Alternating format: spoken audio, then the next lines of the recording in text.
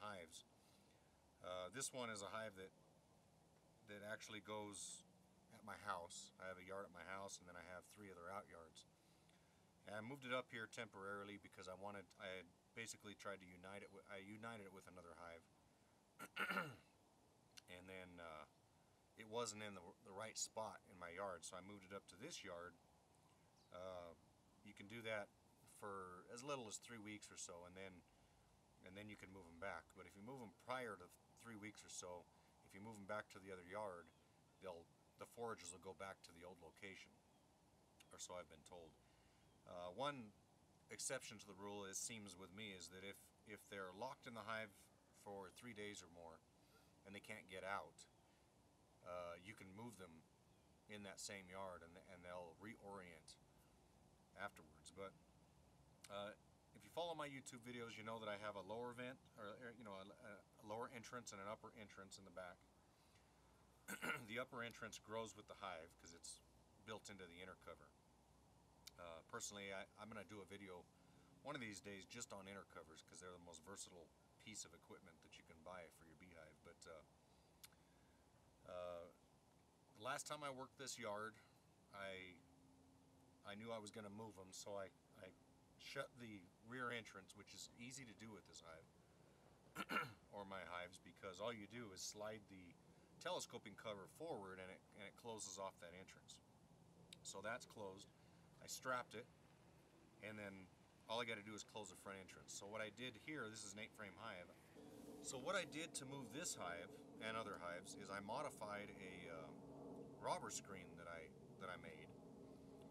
And basically I had built this robber screen, and then I just took some number 8 hardware cloth and put it along the top, so that when I set it in the hive there and nail it on, everything is pretty tight. There are moving screens you can buy that are better than this, obviously, but for the 8 frames, I only have 4 8-frame hives, and I really can't stand them anyway. So I'm never going to buy any more. So I'm not going to invest any more money in 8-frame hives, and they do look nice with the copper lids, and they're attractive hives, and that's why I bought them in the first place. But the bee space in them just isn't correct, so I just don't like them. They're not correct above and below, and they're not correct side to side. So anyway, you nail this screen on, whatever screen you have. You can also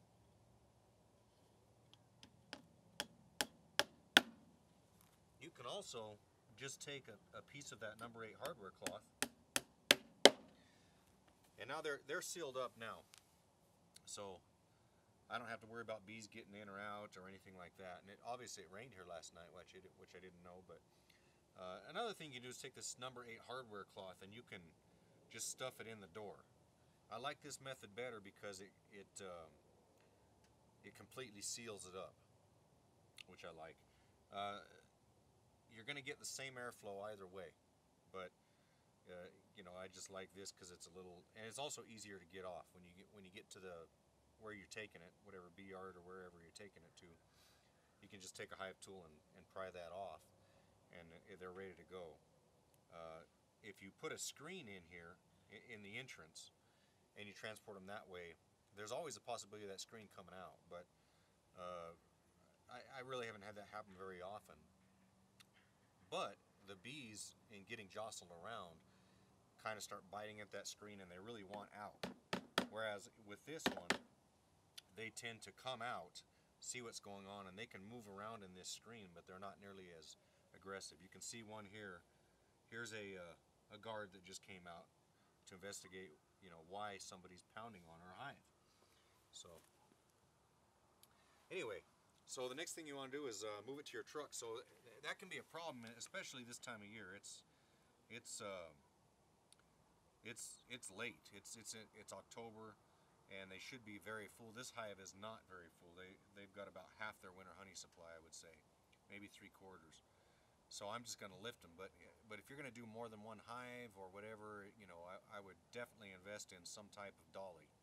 There's some that come in from the side with arms that lift in the handles over here. and I've never had one of those. What I use is just a regular dolly that I got from Walter T. Kelly, and the same model they sell now is a dually. It's a little nose truck, and I take a California lid, if you know what that is, and I turn it upside down, I guess, and that gives me what I need to get the dolly underneath the hive. Then I take the hive and I put it on that California lid, and then I can lift it and move it wherever I want.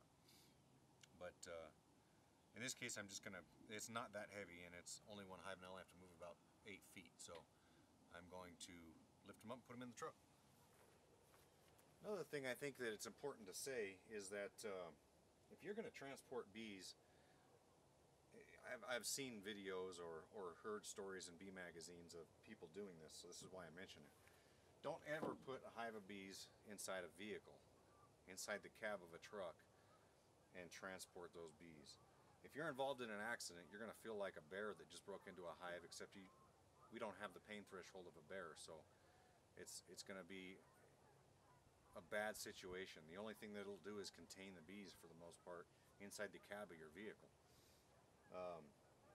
As I said before, I strap the hive this direction, and then I'm going to strap them in here too. And the way I've found it best, especially if you're just transporting a single hive in a pickup, is to take the strap and strap it from this side to this side and push the hive back against the tailgate.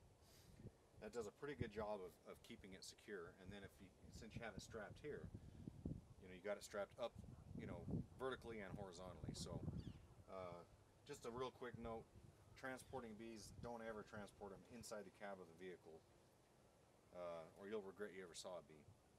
But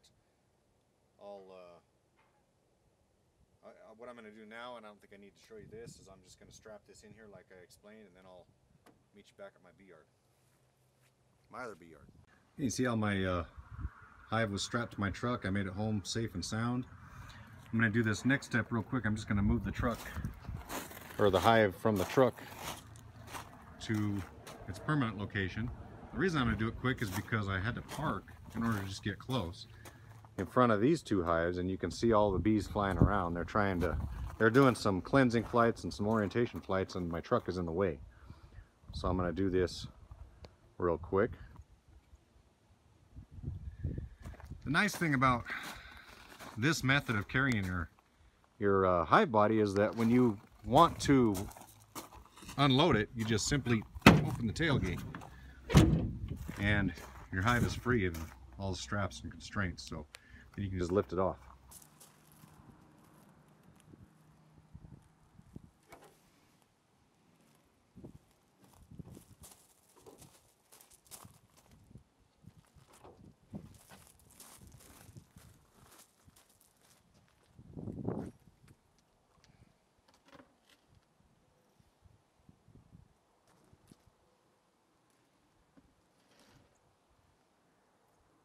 Okay, you can see at the entrance there's lots of bees crawling around there, but they can't get out. And when you move a hive, you want to leave them sit for a few minutes before you open up that door. And the reason is because they're confused and everything. They could sting. I've had them sting before when I taken them off. Most of the time they don't, but if you give them a little time, and if you're really worried about it, just a little bit of smoke, you can take care of that problem. So I just let them sit for 5 minutes or so, and in the meantime what I do is I level the hive. So alright, you move them to your new location. Now these slabs have been here for a long time. I know they're level, so I don't really have to level them. But what I do want to talk about is that you can see that there's a slight bit of movement. And so what I do use are shims, usually like cedar shims. These I don't even know what these are. Some type of, I don't know what they are. Almost like plastic, but and I just shim. I shim it to where there's no movement there. So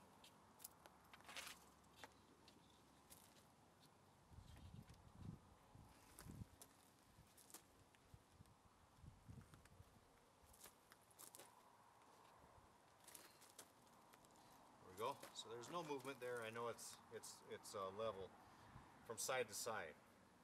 Now, here's where, you know, what you do may diverge from what, you know, what I do or what somebody else does. Is that this is a ventilated bottom board, and so if this is tilted back a little bit, it really isn't going to make a difference. The water's going to go in and it's going to drain out and then come out through these cracks here. The water is not going to be that much of a problem. Of course, I always tend to lean my hives a little bit forward so that the rear end is a little higher than the front end, and that way water never runs in the hive at all. And these hives are particularly hard to figure out if they're level from side to side, which is the most important direction. The reason is because if you have a little forward or backward, you know, problem with your hives this direction, and this actually is showing that the rear end needs to come up a little bit to be level, so I'm going to have to raise the rear end a little bit. And it looks like I already have the equipment to do that, so this is an old solid bottom board.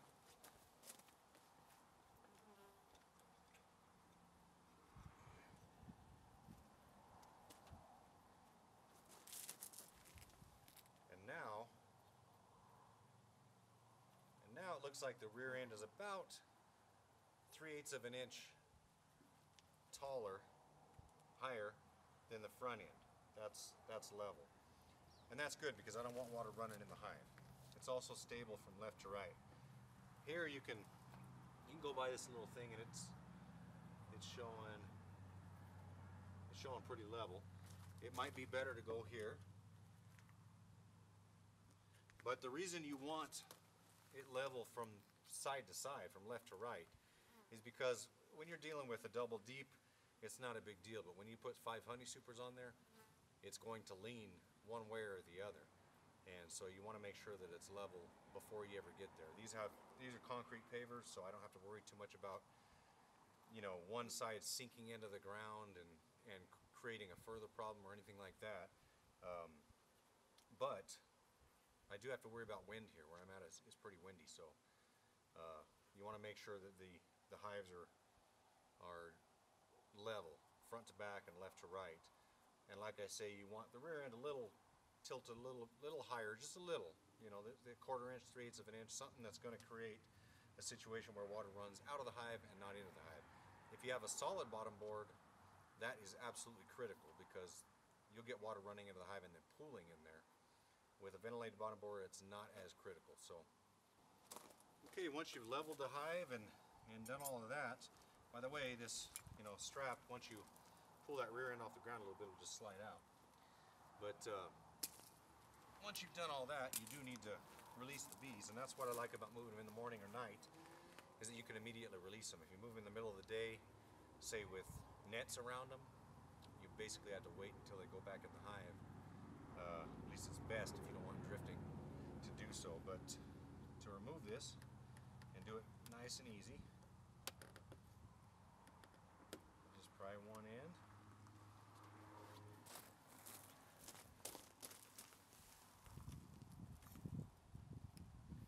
Go to the other, pry the other. Lift it off nice and gentle.